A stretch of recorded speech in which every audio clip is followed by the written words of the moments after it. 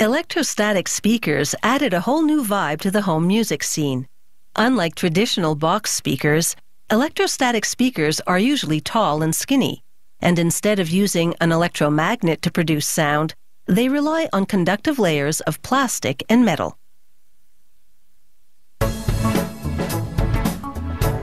Electrostatic speakers generate rich audio in the high and mid-frequency range, but they lack the thumping bass needed for full sound reproduction. To compensate, most are now equipped with a woofer. To make the woofer, a computer-driven router cuts out cabinetry parts from veneered MDF. The router carves long grooves. They'll be used to fold it into the woofer box. It also cuts out holes for speaker cone and hardware.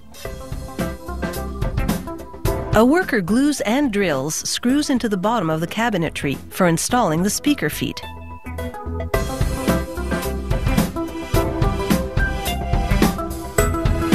He trims the excess from the edges of the cabinetry panel. He beads high-strength glue along the joints and folds the grooved panel to create the cabinet box. The glue is stronger than screws and acts as a kind of cement to hold the cabinet together. He sands the wood veneer at the joints for a seamless look. And now it's into the spray booth for the finishing touch. A dark, glossy varnish that accentuates the wood grain.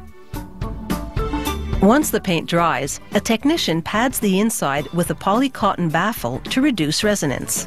He then installs the crossover unit. It splits the audio signal to send low notes to the woofer and the rest to the electrostatic panel. Next up is the power supply and step-up transformer for boosting the amplifier signal. He attaches the assembly to the interior wall of the woofer.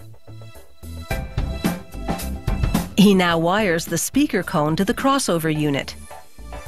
He inserts the cone in the slot machined for it, and it's a perfect fit. He boosts the bass with a built-in amplifier. He wires it to the crossover and pops it into the back of the woofer box. This woofer is now ready to be paired up with its electrostatic mate. They make the electrostatic speaker from two perforated metal panels. A technician applies a charge to them to check for thin spots. Next, she bends each one to a 30-degree curve. This will allow sound to be more widely dispersed in a room. She presses heavy-duty double-sided tape onto the edges and applies rigid plastic strips called spars crosswise.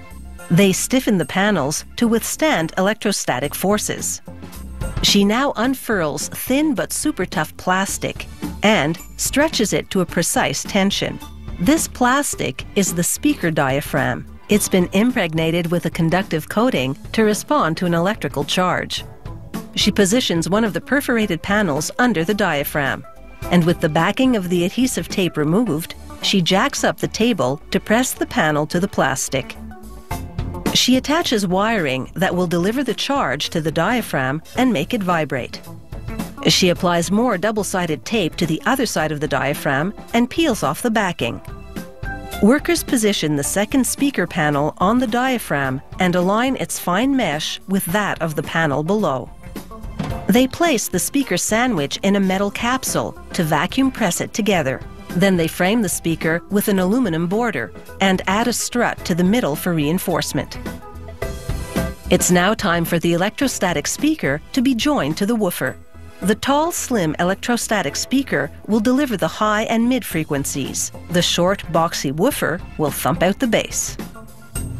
Then it's into the test booth to confirm that the speaker has the correct range. The technician runs an audio tone sweep and checks for any dropouts in the frequency.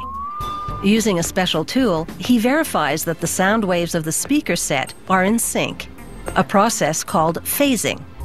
He then places the speaker in a padded room to test a full range of tones.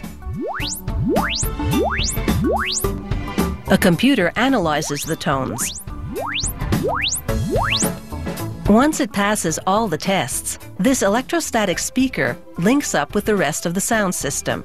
It's now ready for its audience.